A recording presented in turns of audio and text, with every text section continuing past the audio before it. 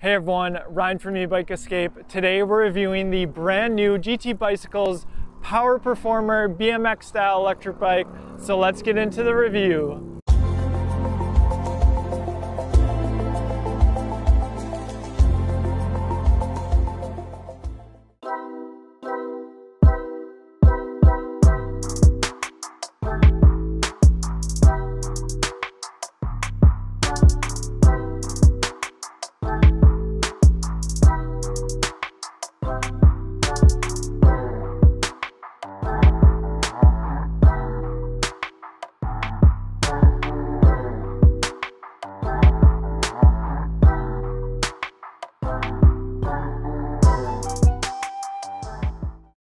Before we get into the walk around, if you want to support what I'm doing here at Ebike Escape, please consider subscribing, as that helps me work with companies like GT Bicycles. I will also have a link to our electric bike accessories list, as well as our top e-bike brands page. If you make a purchase within those pages, it helps support Ebike Escape. Thanks in advance. All right, with that, let's get into the walk around. Okay, let's get into the walk around, and what better backdrop to have than a skate park in the background. All right, so let's start up here in the front. I think the first thing that you'll notice is these GT Smoothie tires. These are 29-inch tires by 2.5-inch. So large tires, no tread. Definitely a standout. When you first see this bike, I immediately noticed these very unique tires. One other thing to note is these tires do have reflective sidewalls, so good from a visibility standpoint. And we have a rigid fork up front, and just to note, this is not a quick release, so bolt-on front skewer, and we have 160 millimeter brake rotors, and we have Tektro hydraulic disc brakes, so plenty of stopping power there. Really like electric bikes that come with hydraulic brakes, definitely my preference. And the bike comes with both front and rear fenders. You can see the mounting points for the front fender there.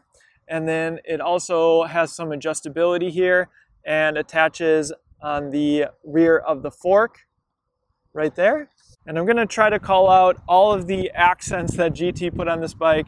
It is stylish. I think it looks really great. I love the green and peach or orange color. So first we have the GT branding on both sides of the outside of the fork. And then in the head tube, we have these teeth graphics, super unique looking. And of course, this comes with BMX handlebars, GT branded there, as well as here, attached to the stem. Moving on to the cockpit, first we have the matching grips. These are branded GT Bikes ribbed grips. Really gives you a retro feel when you're riding this bike. I don't know about you, but I had grips very similar, at least the rib style, when I was growing up as a kid. And then we have these Tektro brake levers. We have a left-hand thumb throttle. It says Good Times throttle, and you can just tell that they put some quirkiness or uniqueness in some of the accents around this bike. And then we have a Bafang LCD screen, monochrome. So the middle button will power the bike on. And you can see that it shows battery percentage on the right, current speed, has a trip, as well as an odometer, max speed, average speed. It gives an estimated range, 44 miles, and it does show calories as well as the time and the current wattage going to the motor, which is always handy. And then your plus and minus is going to control the pedal assist level, so 1, 2, 3, 4, 5, and then you can go back down. So really simple display, but gives you all the information that you would want. Moving on to the right side, we have the MicroShift Advent shifter, and it's a trigger shifter, which is what I prefer. It's just a little bit more intuitive for me when I'm shifting up and down.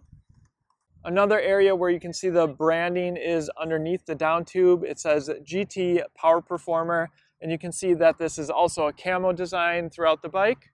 As far as cable management goes, they have some cables coming in, nicely sealed here into the left side of the down tube. And then there are a couple cables that also come in on the right side of the down tube right there. And there is this GT top tube protector, I guess you would call it. You can see it says GT Huntington Beach, California. And this is attached via Velcro. And one thing to note is the bottle cage bosses are actually located right here. So you'd need to pull this off if you wanted to put a bottle cage on it. Moving on to the battery, I'm actually going to remove the battery. So it is lockable, comes off nice and easy. Towards the bottom here, we have a USB port if you want to recharge your phone. And the power performer is using a 36 volt, 11.6 amp hour battery, so 417 watt hours.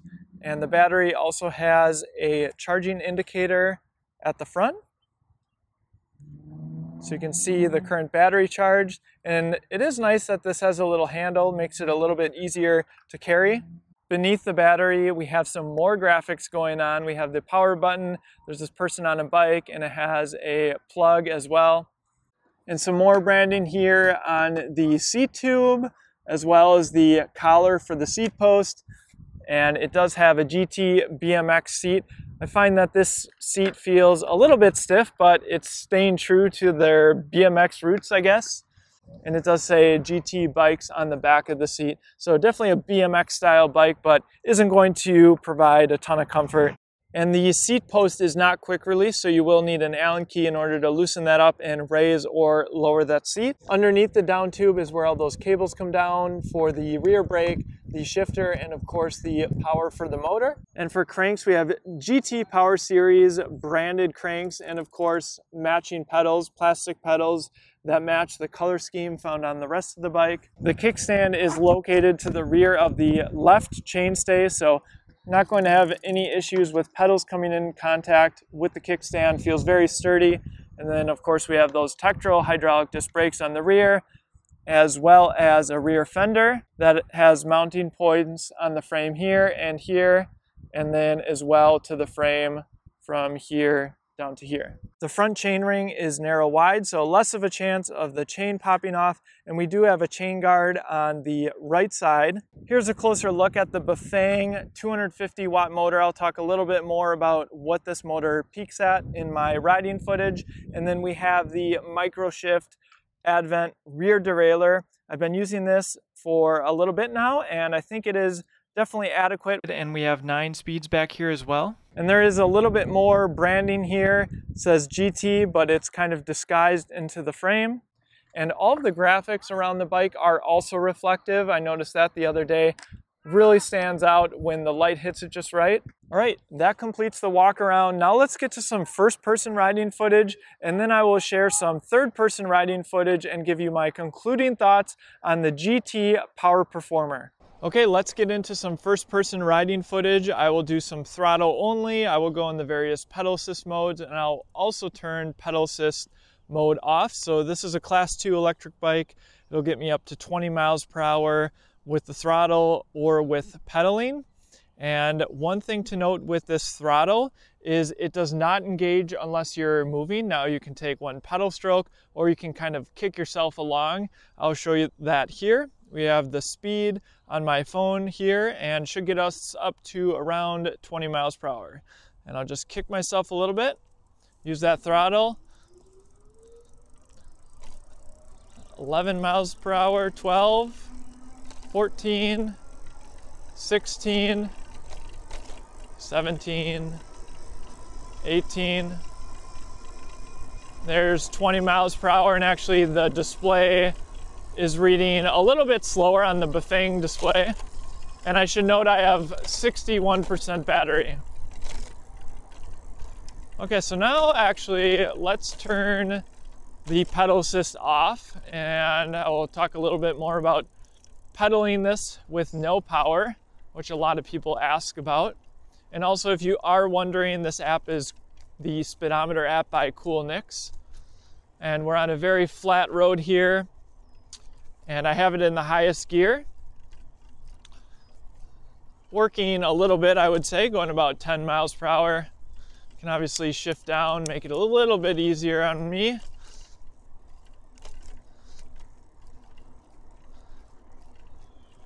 So one of those bikes that's perfectly capable of riding flat ground with no pedal assist, but you're probably not going to want to take it up any significant hills. All right, now let's test out the various pedal assist levels. We usually ride in the highest gear, so I'll go up to the highest gear, go in pedal assist 1, Still going 14. I'm not working very hard, 14 miles an hour. So even though this is a 250 watt motor, still provides plenty of assist. You can see in pedal assist 1, I'm still going 15, 16 right now. We'll go up a little bit, pedal assist 2. 18 miles per hour, 17. So I'm getting much closer to the 20 miles per hour. And so let's go ahead and pedal assist 3 now. And I believe I'll hit the 20 miles per hour, we'll see.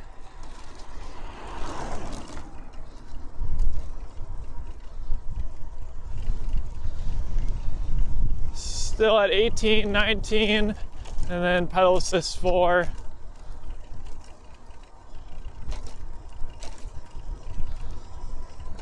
And 5 is going to get us to that 20 miles per hour. Let's do a max speed. I don't have the saddle in a position where I can pedal very conveniently. 21, and obviously the motor is stopping, helping me at 20 miles per hour, but so yeah, if you really push on the pedals, 21, 22 miles per hour maybe. Okay, so that's what the bike can do with pedal assist on flat ground. Now let's get to some footage where I take this up the very large hill in our city that I test out all of the electric bikes that I review on. Let's get to that footage. Okay, let's do the hill climb test. This is the same hill that I take up all the electric bikes that I review, and let's see how this does. I'm gonna go throttle only here to start with. This is a 250 watt motor, and I've seen it as high as I think 535 watts. Right now it's showing 500 watts. And unfortunately, it's raining, so I don't have my phone out with the GPS. But right now we're going about 14.7, 14.8 miles per hour. So 250 watt nominal or continuous, 500 watt-ish peak. Now, if you're going to be tackling a lot of hills, this isn't necessarily the electric bike that I would choose. And of course, pedaling goes a long way. Right now we're going 7 miles per hour, really slowed down. 5.5. So this is more of a lifestyle bike, urban bike. It doesn't have a huge motor on it. That doesn't mean it still can't get up to speeds, but definitely not one that's going to climb large hills like this one extremely fast like some of the other bikes I've tested. But we're still going 6 miles per hour, and I think it is going to make it up. Holding steady at 490 watts. All right, we made it. We're now going 8-9 miles per hour. So yeah, I'm pretty impressed. 250 watt nominal motor. Still can climb some pretty steep hills. I'm right around 145-ish pounds or so, just to give you an idea. And actually what I'm going to do is I'm going to turn around and then I will do the same hill with pedal assist, just to give you an idea of how much easier it is, how much faster the bike will go up the hill. So let's do that next. All right, let's do the hill with some pedal assist. I do have my phone out now. Fortunately, it stopped raining. So we'll start off here in pedal assist 2. And right now I'm in the highest gear.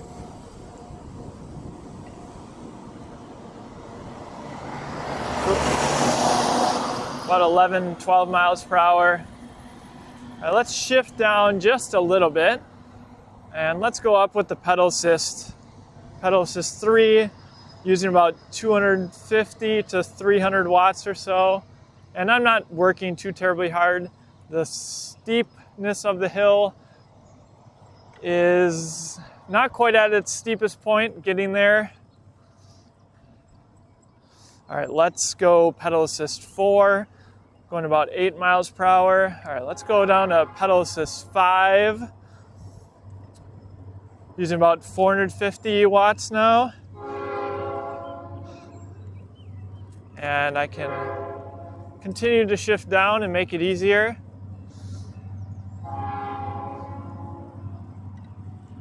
I wouldn't say I'm working too terribly hard right now.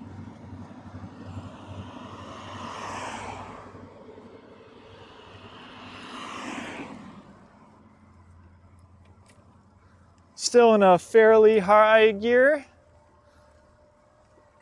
9-10 miles an hour. So yeah, pretty impressed. Not too bad for a 250 watt motor. You're not going to be zipping up any large hills, but with some power of your own, not bad, 10 miles an hour. And I am at about 65% battery, it shows. Been riding this bike quite a bit the last few days. Of course, I can shift down to first gear or second gear and make it really easy on myself. Okay, there we go. Made it to the top. Awesome. Okay, now let's get to some third-person riding footage and I'll give you my concluding thoughts on the GT Power Performer. Aight, so what's the 411? Is the GT Power Performer da bomb? Is it all that in a bag of chips? Okay, sorry about the 90s slang, I just could not resist. The GT Power Performer is certainly not your kid's BMX bike or even the BMX bike you had as a kid. It does, however, resemble one, and I view it as the bike that many of us wish we had when we were kids. It was hard not to feel nostalgic as I unwrapped this bike, reminiscing of the Huffy bike that I had as a kid, or the many times I found myself riding on the pegs of my friend's BMX bike. Lucky for us, there's literally an e-bike for anyone, and the GT Power Performer certainly fills a void. It's a lifestyle bike, perhaps a little quirky in the e-bike space, and is priced at $2,225. The GT Power Performer isn't the most impressively spec'd e-bike for $2,000, but those buying this bike are getting it for the unique styling, retro feel, and the slick tires. Those are the main differentiators. I think GT nailed it with the aesthetics. This is the gloss military green camo, but it also comes in gloss, battleship gray, and black with hot pink and mint blue. The features bringing me back the most were the BMX handlebars, of course, the ribbed grips, seat, and of course that top tube protector. But it's got a little new school to it too, with the 29-inch wheels, and with those big tires and full-size frame, you don't have to ride low unless you want to, of course. I couldn't resist taking this bike to the local skate park, ensuring no kids were around to embarrass myself in front of. Having never been in a bowl before, this was an absolute blast, and I was surprised how much traction I had up the walls. Not that this e-bike is made for tricks per se, but it still felt at home. My wife even had a good laugh watching me cruise around in the bowl. Looking at the components of this bike, the Bafang 250 watt motor was surprisingly powerful and capable. It will suit most riders just fine, as you saw in the riding footage. I enjoyed the hydraulic disc brakes and had no issues with the 9-speed shifter. So if you're a kid at heart, a true BMXer wanting more speed, or just want to have a cool bike to cruise around with your kids, then check out the GT Power Performer. We had a blast testing this out, and it certainly is the coolest design e-bike we've tested out to date. I hope you enjoyed this video. Thanks for watching. Please check out the links in the description. We'll see you in the next video.